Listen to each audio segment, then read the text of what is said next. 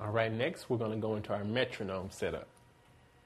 Okay, the metronome setup is under mine located under my transport setting.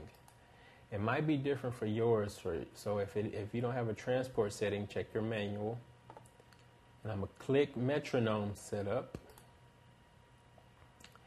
and it brings up this screen. Now, the reason we're going into metronome setup is to set our time signature to 4/4. As you can see right here, it's already set at 4/4, and that's the common time that we'll be using.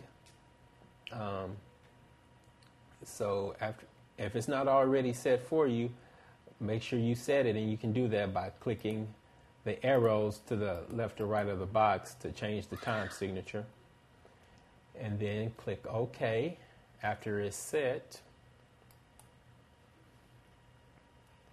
and then it should take you back to your editing screen, the sequencing screen.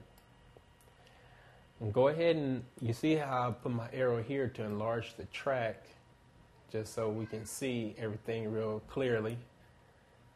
Make sure it's highlighted.